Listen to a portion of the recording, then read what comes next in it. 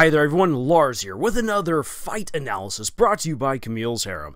Not just a podcast for novice writers by novice writers, but also a YouTube channel by novice writers for novice writers. Because writing is an adventure, it's more fun with friends, and it has been a long time since I last sat down to do a video about Wakfu. This is a show that a lot of people, including some within the Harem, said, wait, hasn't that show ended already? It has not. It has one last lease on life, a fourth and final season, which I helped to back. So I was given premiere access to one of the newest episodes from Wakfu Season 4, and it was amazing.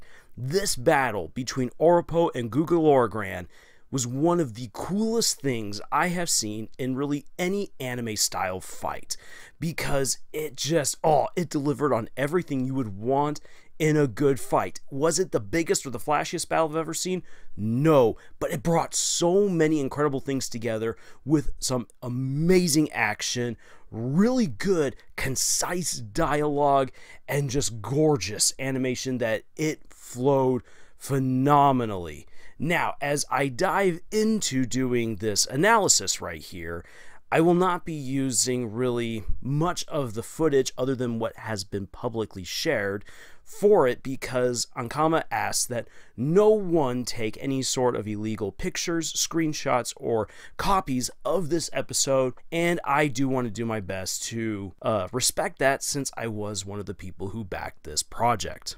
So, I will not be able to really show you all of the incredible stuff that happened in this episode. However, I definitely want to talk about it and what we as writers can learn from it, even if we can't exactly see it all together just yet. Because while this episode was phenomenal and I loved the fight, there's actually something we can learn from it. There is an Achilles heel to this battle that really could undermine just how impactful it is, and it's an Achilles heel that depends a lot on the viewer. So let's get into it. The entire episode is one massive fight that happens way before the events of the Wakfu animated series. Back in the distant past, Grougaloragran and Chibi are on an island taking care of the eggs for their brothers and sisters, waiting for them to hatch to usher in a new age. However, their little peaceful island is invaded by the Eliotropes, led by Oropo, the main villain of Season 3, and the guy who lauded himself as the one who had been pulling all of the strings, maneuvering everything in order for all of the grand events of history to lead to one point where he could take Yugo's place as the head of the Brotherhood of the Tofu and ascend into the realm of the gods and overthrow all of the gods and place himself upon their throne in order to usher in a new age and universe of justice, inclusion, love, and mercy.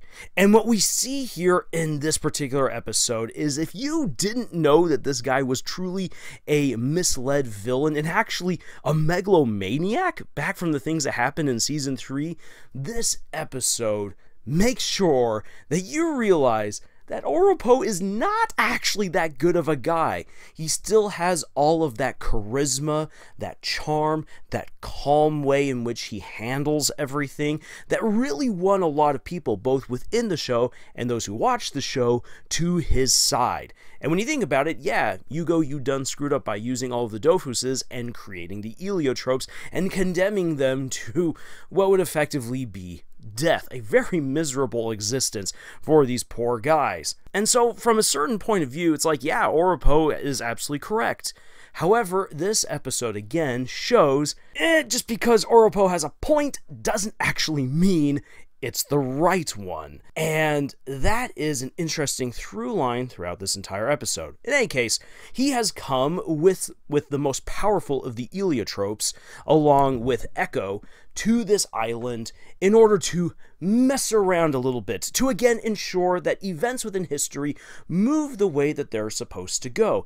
And if he can, he is going to try to win over the Eliotropes and the dragons to his side in order then to completely usurp Yugo's place within the pantheon of powerful leaders. However, this does not go the way that he hopes for, because while he looks like Yugo, while he even has Yugo's blood and his wakfu, when Grougaloragran meets him, Grougaloragran immediately says, "You are an imposter." And not just because you're an older Yugo when the Yugo I know is in an egg, but there's something different about you. You lack the goodness that is actually innately within Yugo. You are a variation of him without that goodness, which leads you to become the villain that you are going to be, Oropo. And Oropo's like, "Oh, my dear friend, like, we should be friends." And he tries to use his silver tongue to beguile Grougaloragran. Grougaloragran's not having any of that. And it's so awesome to see a young Grougaloragran in action at the height of his abilities, because it plays so immensely into this fight. Well, when Oropo realizes that he can't win Grougaloragran over to his side, he then has one of his subordinates, Bullion, one of the very powerful Eliotropes, come in and attempt to wreck Grougaloragran, and maybe even kill him if he can get away with it. This results in a really epic showdown between Grougaloragran and Bullion, where Bullion becomes this giant of an Eliotrope with all of these amazing powers. He is at the height of his abilities, and he goes in to just crush Grougaloragran with his incredible powers of creating various force fields, having horns come out of his head. He is a berserker, so it doesn't matter how much pain you inflict, he just keeps on coming and he heals from it. Well, Grougaloragran, while kind of outmatched in terms of strength, plays the fight intelligently and gets Bullion to outwit himself and put himself with all of his amazing powers into checkmate, which is pretty incredible in this fight, where Grougaloragran basically uses everything that his opponent has against him and makes his opponent believe that he's winning until the very last second, and then Grougaloragran kills him just completely. And it's like, yeah, like, I told you guys, if you would fight here, you're going to die. So all of the Eliotropes are like, we've got to get rid of this guy now. And Oropo is like, "You took away one of my precious brothers," which at this moment within the fight, you are immediately clued in that Oropo is 100% a hypocrite, because he didn't collect Bullion into his new brotherhood in order to save a fellow Eliotrope. He's a megalomaniac. Every single one of the members within this new brotherhood are not the last surviving members of the Eliotropes. Oh no, there's other Eliotropes still out there. These are just the most powerful, the ones with whom he hopes he can overthrow the gods. And so while he says, "I'm doing this for my own people," and you'd say, yeah, sure, like, you'll take the most powerful people and you have the others behind like waiting in the wings for their moment to do their awesomeness. No, you begin to realize Oropo has been collecting. He's been collecting specific Eliotropes specifically for their powers, and the loss of Bullion means that he has no more strong guy, a guy who has just this overwhelming sense of physical raw strength. And as such, any fight now against the dragons is going to require way more sacrifice and intelligence than what Oropo is ready and willing to give. But in the moment before they can escape, Chibi shows up and forces the fight to continue. And this leads to us finally finding out why Chibi is dead and not with Grougaloragran at the beginning of Wakfu Season 1.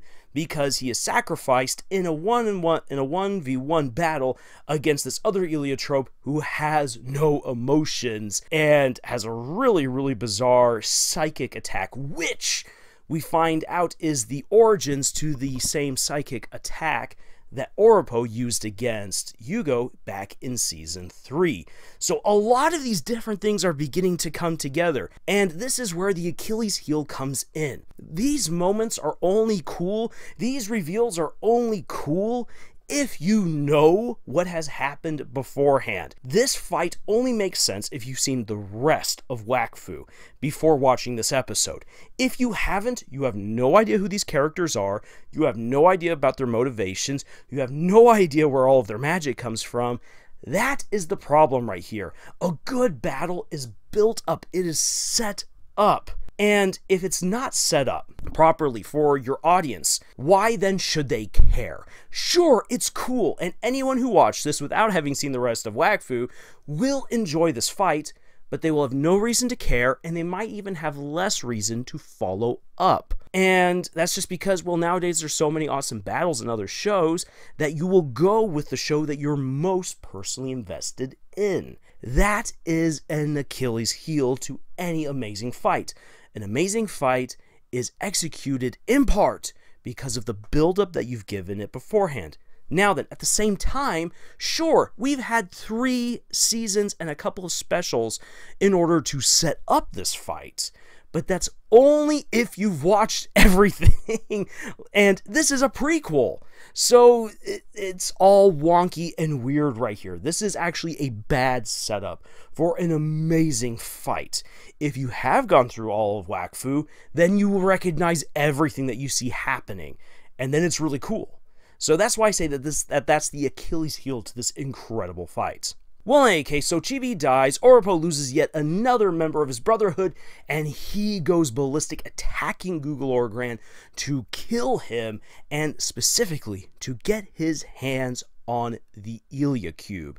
The cube that had been created by Kilby, which had allowed for the Eliotropes and the dragons to go across the cosmos and explore other worlds in order to escape the enemies that they had made by Kilby killing their leader and using his heart for the Ilia cube.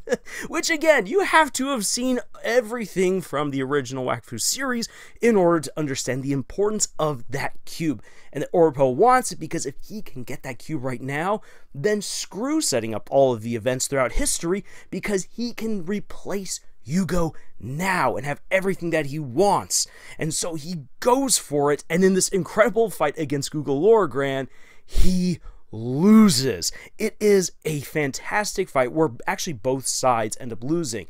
Grougaloragran loses his sight, and Oropo loses his body, with his consciousness being shoved into the Ilia cube. Echo has to retrieve what is basically a corpse and try to keep this corpse alive with her own magic until they can get their hands back on the Ilia cube. Meanwhile, the Ilia cube is chucked by Grougaloragran into the ocean to be discovered later on by Nox once the great calamities that floods the earth has receded at least a little bit, changed up the landscape. I don't know, it's really hard to actually follow how the great calamities of Ogress actually do shape the world unless you've played the game, which I haven't played the game, which is, I guess, another problem if you want to fully understand what's happening in the story. But anyway, that all plays on out. You have this phenomenal battle. I keep saying that because, and I wish I could show you the footage. Once everything is released by Ankama, you'll be able to watch it for yourself. But really, like, the use of Wakfu, the use of portals, the use of dragon fire, and all different kinds of spells really comes into play. And again, if you've watched all of Wakfu, you recognize everything that these guys are using. You even recognize all of these little Easter eggs and callbacks, actually, for instance, where you find out that Oropo has even been copying the sword and shield that Yugo will eventually use, and that you find out that Yugo actually used that way earlier on in Eliotrope history, where that was his signature weapon of this crazy swirling shield and this really ridiculously long sword. But yeah, so this special episode serves to basically set up Wakfu Season 1, where we now understand where the voice within the Ilia Cube truly comes from, how Oropo got there, and how he's able then to eventually manipulate Nox back in Season 1. We now understand why Grougaloragran is blind. We now understand why Chibi was not around to help out Grougaloragran or Yugo. And we also now get an inkling of what was happening with Yugo's Dofus when we just hadn't seen him, when he hadn't yet arrived on the scene, back in Season 1. So and then this makes things even more interesting. Why has Grougaloragran waited for so long to initiate his own plans for basically moving the Eliotropes along? There's some really interesting stuff being set up and executed right here, and we begin to realize that there's a way more cosmic game that's been in play since the very beginning, which is something that when you watch all of Wakfu from episode 1 up until the end of season 3, it feels as though Wakfu kind of lost its sense of direction, where it started off really small, adventuring around the world, fighting Nox, finding friends, and then boom, it gets bigger, and we have to now fight against beings from other dimensions. We've learned more about the Eliotropes. We saved the world yet again, and now we have winks and nods to the gods, who you know from the games if you've played the game. And then in the 3rd season, we now ascend into the realms of gods and super powerful beings, which I do like that progression. I like it when a story can get bigger that way, but for some people that just kind of goes way beyond what they originally fell in love with when it came to Wakfu. And in kind of a way that some might say is retroactive. Right here, it's a retcon. I don't quite see it that way. The writers at Ankama can already say, hey, look, from the very beginning on, this has been the plan. This cosmic scale conflict, the redemption of the gods as we're setting up, or maybe the destruction of the gods as we're setting up in season 4, has been in place since before season 1. And what we're showing to you right here is how Oropo had played a massive role in all of this before his introduction in season 3, and that all of these different threads and all of these different things that you thought were kind of inconsequential actually are important. And that's, I believe, actually pretty good storytelling. Though again, in many ways, this is one of the drawbacks of a prequel story, that it is shackled to whatever came before it, which is actually after it in terms of the story. You can't mess around with the timeline, so you are locked within certain parameters of what you can and can't do. However, restrictions do engender a certain sense of creativity. And I do believe that you can see all of that great creativity and action literally there on the screen in this special and in this fight between Grougaloragran and Oropo. Now, to kind of wrap things up right here, because I am going to take a couple of digs and kidney shots at Oropo right here, because he is a villain who I think too many people have given grace to. Oropo is absolutely a maniac, and I'm so glad that this episode, the special episode, really delivers hard on that, without actually trying to do something grandiose and awful to show how bad he is. No, because season 3 already gives us plenty of clues into just how bad of a person Oropo is. I mean, sure, you can say maybe the gods all suck and they should be replaced, and yet when you look at what this guy has done, he has lied and manipulated the orphaned children of the gods in order to use them as keys to overthrow and establish a new pantheon. And as Echo herself exposes, he never really cared all that much. He just wanted to be Yugo. He wanted to take Yugo's place in the Brotherhood of the Tofu and marry Amalia. That had always been his goal. However, you could say, well, look, because he is basically a clone of Yugo, that just makes sense. And of course, he's trying to get rid of all these sucky gods. So look, you can't make an omelet without breaking some eggs. In this episode right here, you see his megalomania on full display as he collects only the most powerful of Eliotropes, uses them as weapons, and yet as he's like, oh, I've lost brothers and sisters, it's so awful, I will fight to avenge you. When you actually stop to look at it right here, you begin to realize, wait a second, he was already creating his own Brotherhood of the Tofu by selecting only the most powerful Eliotropes whom he could manipulate and use, and he brings them all together. He is Yugo, but he's Yugo without the core goodness, as Grougaloragran is able to perceive. And so it's interesting right here, because while he demonstrates a lot of the good things that Yugo has as a person, and that Yugo would also do, it ultimately comes from a different place, in that Oropo wants to take Yugo's spot, a spot that he actually has not earned, and that he has no capacity to fill. Just because you wear the face, have the powers, and you have the blood, if you don't have the experiences of the person that you wish to take, and you don't have their innate qualities, all Oropo is a sham. And he knows it. He fears that being revealed, which Echo does in Season 3. And so within this special, we see how Oropo is trying his best to act like Yugo ahead of time. And when Grougaloragran shuts that down, Oropo becomes cold, calculating, and murderous. And sure, he is hurt by seeing what happens to his fellow Eliotropes, and when they die, he absorbs their soul, their powers, their memories.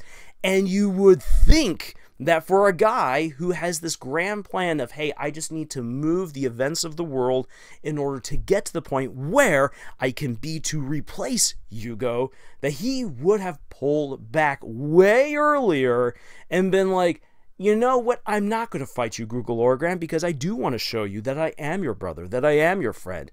No, he does not, because when Grougaloragran turns him down, Oropo, as the megalomaniac that he is, cannot accept that. He must have the Dragon Brothers on his side. He must have the power of the Eliotropes and the Elia Cube in order to build his ridiculous, gaudy tower in order to replace the gods.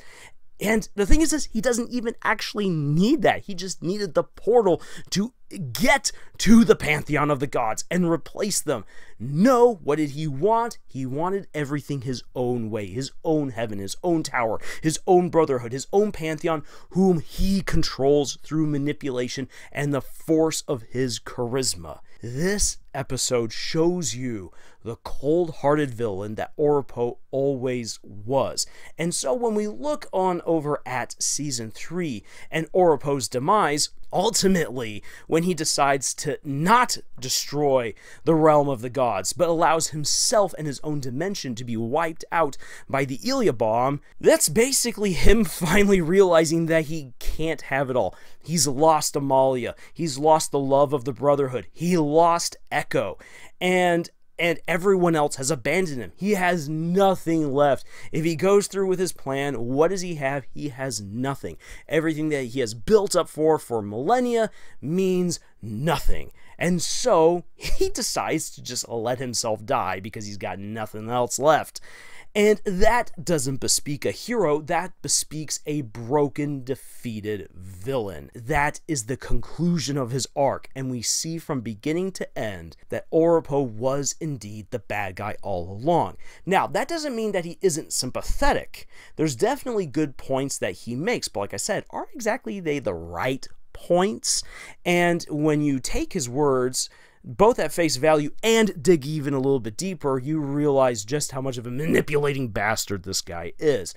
And so I'll see how other people react to this particular episode within time, because there's a lot of Oropo stans, a lot of people who love this guy right here, because he is a very charismatic individual, and like I said, he's got some good points. But again, are they exactly the right ones? Especially when you stack everything up.